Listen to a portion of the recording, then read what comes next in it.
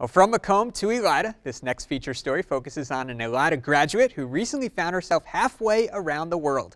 Jennifer has more. Thank you for being with us, Kayla. Thanks, Jennifer.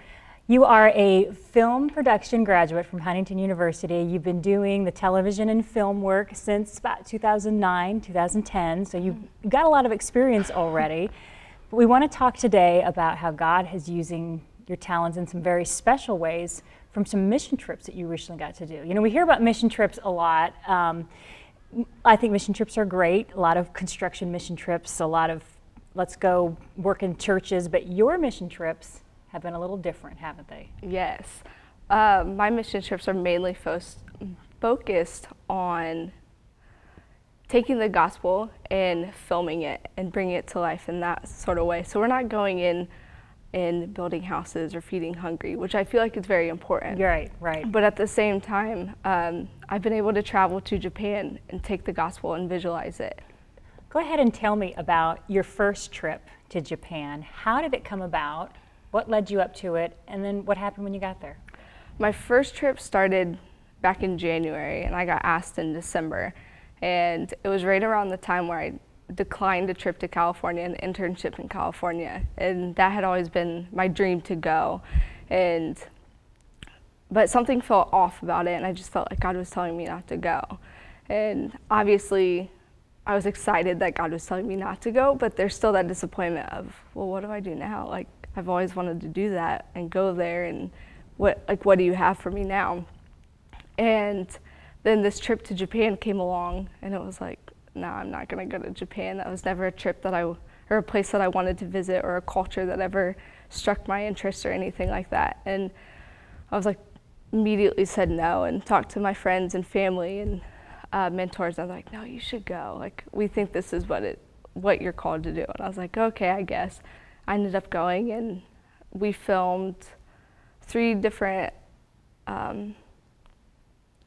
traditional Japanese rituals, and I just fell in love with it. And when I came back, I just knew that I had to go back. There was something else that God had for me there that I didn't get, or it wasn't ready for me at that time. And I tried everything that I could to go back, and I was thankful enough allowed to again.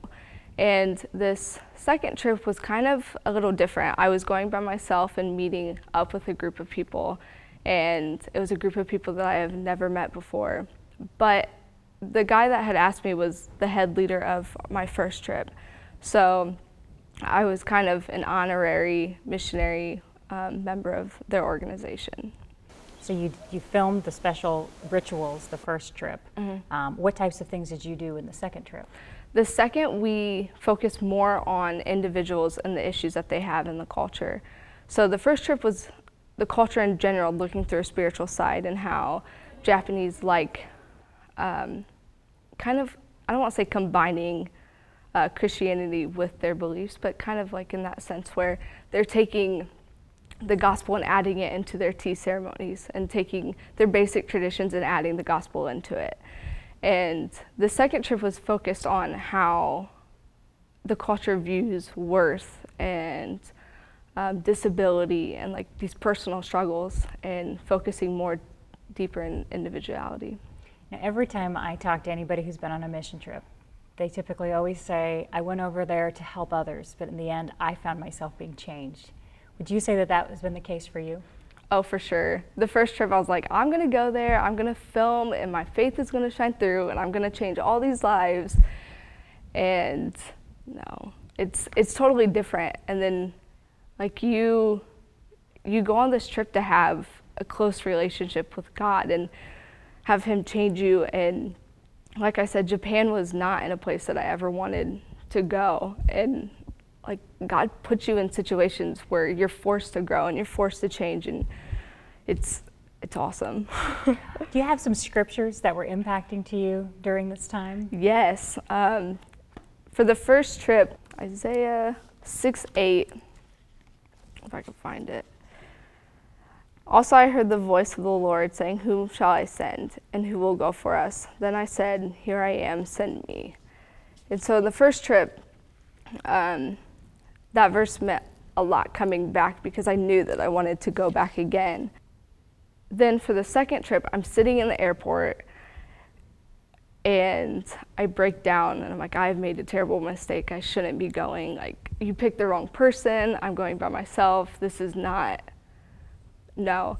And a verse that I ran into as I'm sitting in the airport was Psalms 32:8. And it says, I will instruct thee and teach thee in a way in which thou shalt go. I will guide you with my loving eye. And after reading that, then I was like, okay, I'll go. God was giving you confirmation. This time you were by yourself. You were going to meet up with the team, but you weren't really by yourself. God was right there with you, Yes, ma'am. going along through the whole thing. Yeah.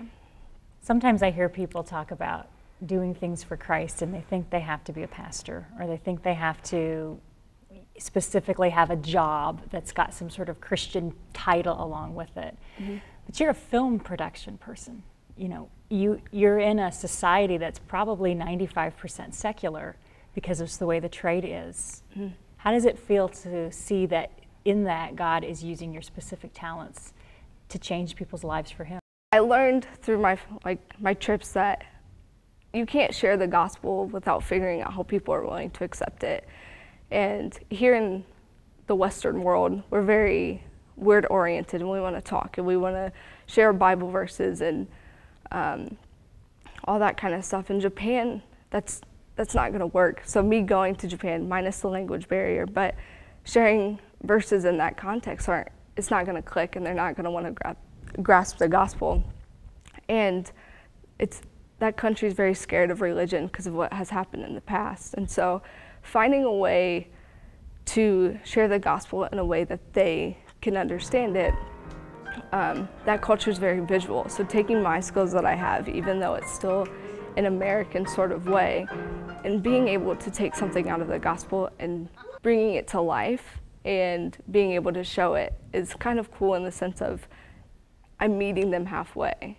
And the team's meeting them halfway. And there's one Christian TV station that I know of in Japan, and they have hours from like 1 to 6 in the morning. And so it's not a lot, but it's still there and it's still able to be accessed, and that's kind of cool. So what will happen now with the projects that you were working on? How are those going to be used once they're completed? The first one is going to be aired here in the US and in Japan. The other 3 that we did for my second trip will just be in Japan, and they're music videos and they're interviews of personal struggles and stuff like that, and it's all done in Japanese. So it's very fitting for them. So if we take it over here, it's not going to have the same Maybe effect. we'll still have to show it on our station, you know. Cool.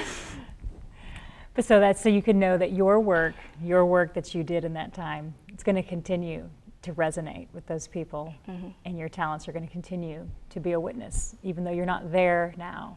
Do you intend to go back, or what is your plan for the future? If that opportunity comes, for sure I'll take it, and if it doesn't, then I'll just keep telling people about Japan. All right, Kayla Lane, 2011 Elida High School graduate. We're blessed to have her here at TV44 as well, working with us, and just an all-around incredible vessel for God. Thank you so much, Kayla, for being with us. Thank you. On Faith and Friends. Back to you.